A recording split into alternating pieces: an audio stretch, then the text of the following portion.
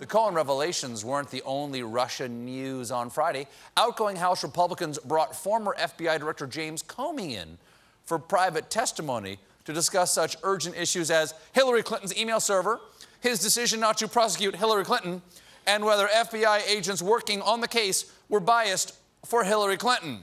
All pressing concerns that could ruin the political career of bizarro universe President Hillary Clinton. And she looks good. She looks good. Real gravitas. Got real gravitas. They also asked Comey about how close he was to Robert Mueller after the president said this. I could give you 100 pictures of Mueller and Comey hugging and kissing each other. Yeah, I saw them all on the internet. There's even one where they're in a four-way with the Centaur and Lois from Family Guy. Hot stuff. Comey responded, I'm not aware of any such photograph. I have never hugged or kissed the man. Again, I'm an admirer, but not that kind of admirer.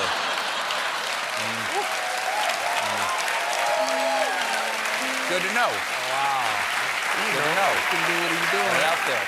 To recap, James Comey was sworn in to the House Judiciary Committee to answer the pressing question, now, Mr. Comey, can you address the scurrilous accusation that you and Special Counsel Mueller were found sitting in a tree, and I want to get this next part correctly, K-I-S-S-I-N-G.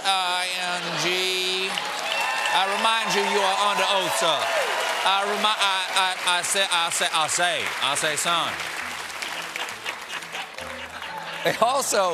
They also asked Comey if he thought Trump could stop the Russia probe by firing Mueller. And he said that in order for Trump to really end all the investigations, you'd almost have to fire everyone in the FBI and the Justice Department.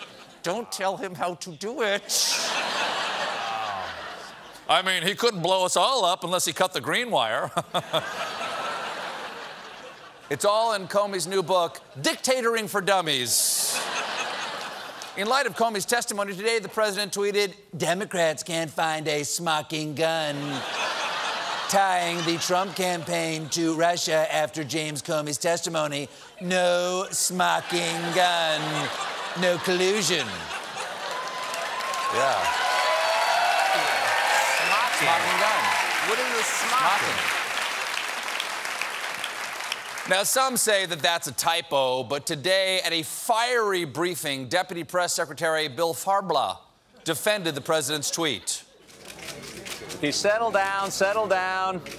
In regards to the Mueller filings, I just want to reiterate what the president tweeted earlier. There is no smocking gun. This investigation is all smoke and mirrors. Just 13 angry Democrats spinning lies in smoke-filled back rooms. And you can put that in your pipe and smoke it. Now, in terms of smoke, well, there is plenty of that. And we all know where it's coming from. Hell, the whole administration's on fire. Stop, drop, and roll. Now, if you'll excuse me, I have to go blow smoke up the president's ass. We got a great show for you tonight.